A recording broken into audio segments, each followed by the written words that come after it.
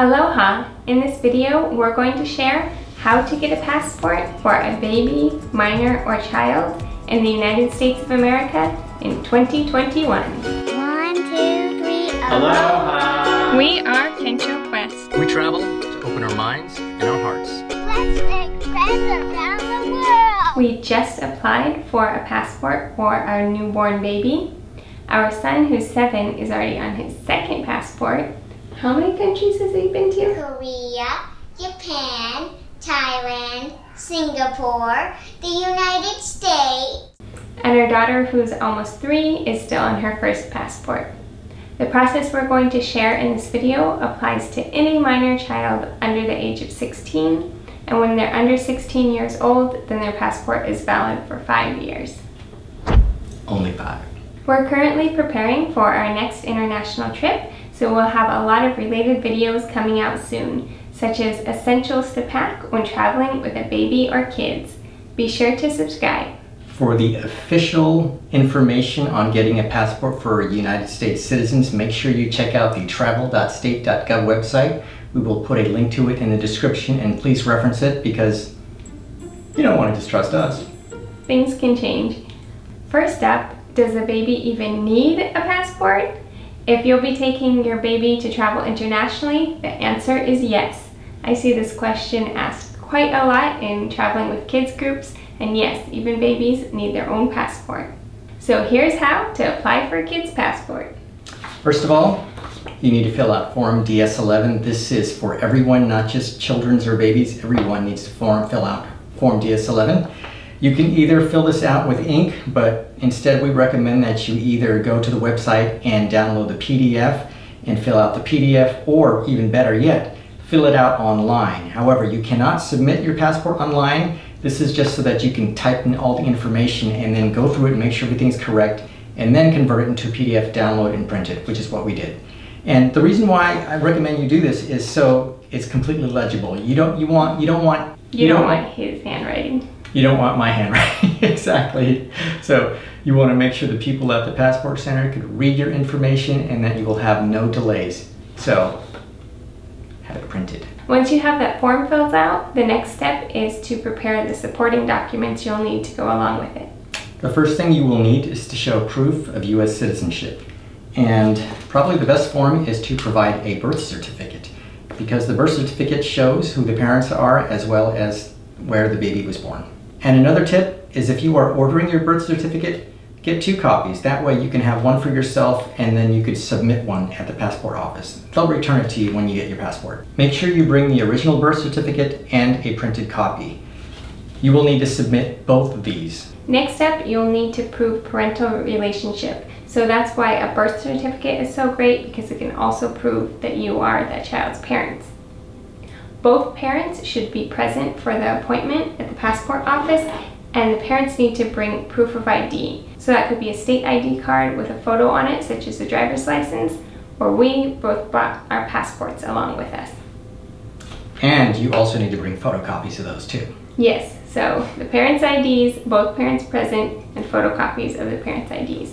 You pretty much need photocopies of all the documents, so photocopy everything. When you bring your photo ID, when you make the photocopy, make sure that it is at least the original size or larger. They will not accept something if it is smaller than the original size. Parental consent is required from both parents, so that's why it's important that you both go along with your child to the appointment. However, there are some exceptions for extreme circumstances where both parents or guardians can't be there, so if you fall into one of those categories, be sure to check the official rules.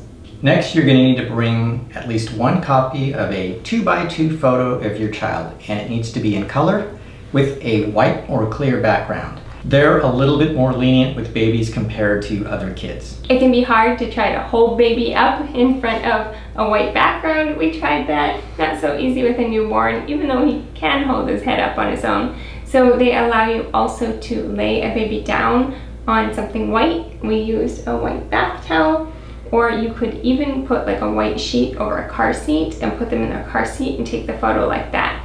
So that's special circumstances if you're taking a picture for a baby, because that is the hardest part of getting a baby's passport, is getting that photo. We always like to do our own photos at home, but you could go to a professional if you find that easier. Right. And by the way, this is the only part that is different in the passport process for any child all the way up to the age of 16 is that babies, their photos can be a little bit different. Everything else is the same. We usually just get the photos printed on our own, so you did Walgreens this time, right? You could also do Costco. He makes sure that they're the right size, so they're going to print out that 2 by 2 inch. But of course, if you go to somewhere that takes passport photos, they'll handle it for you. But don't attach your photo. If you look at this diagram here, it says attach photo here. You don't want to do that. Wait till you get to your appointment. Appointment? Are you supposed to have one of those? Maybe. So technically you should go online and make an appointment. That'll make it faster and easier. But we asked at our local post office if we could just show up without one. And the clerk there was really nice and said if we came right when they opened for passport processing at 11 a.m. and if there weren't too many other people, families who had appointments, then she may be able to squeeze us in. So luckily we were able to get ours done without an appointment. But you probably should make an appointment. If you can. Next up is passport fees. How much is it going to cost you? A lot, unfortunately. The passport fee for the book itself is $80, and you also have to pay a $35 execution fee, which is basically a processing fee. Now what's interesting here is you have to pay this separately too. So when you pay the passport fee of $80, you are making a check payable to the United States Department of State. So bring a checkbook along with you. You cannot pay with cash, you cannot pay by card, check only. Now when you pay that $35 fee, depending on the processing center where you're taking it, they'll probably be able to take card. Now if you want to get that passport processed faster, the expedited fee is $60. In addition to the $60, you can pay a fast return delivery to you, which takes 1 or 2 days, and that costs an additional $17.56. One thing to take in consideration though is that does not speed up the process of your passport application. All it does is once they are done processing your passport, they will return it to you much faster within 1 to 2 days. We originally were going to pay the $60 expedited fee to get the passport application processed faster, but the clerk talked us out of it. Because we are lucky to be in Hawaii. They actually do their own passport processing right here on the island, and she said we would get them super fast, no longer than a month. So hopefully that's true. Hopefully that's true. We also recommend that you get the large passport book. I don't know if you can see the difference here, but this is a fat one here and this is a thin one. So the large one has 52 pages and the thinner one has 28. There's no extra charge for it, so I say you might as well get the fat one, especially if you're going to be traveling a lot. They're no longer adding additional pages when you're in a foreign country, so you need to get it while you're still here in the United States.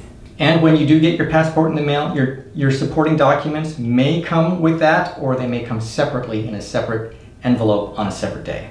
I just want to re-emphasize that when applying for a new passport, there is currently no way to do that completely online. You need to go in person to a location that accepts passport applications, which most often is a post office.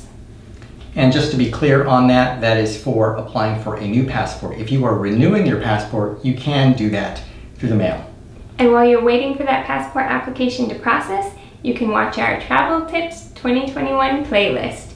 Be sure to subscribe for more travel tips and inspiration. Aloha! Baby, so that don't touch me. Okay.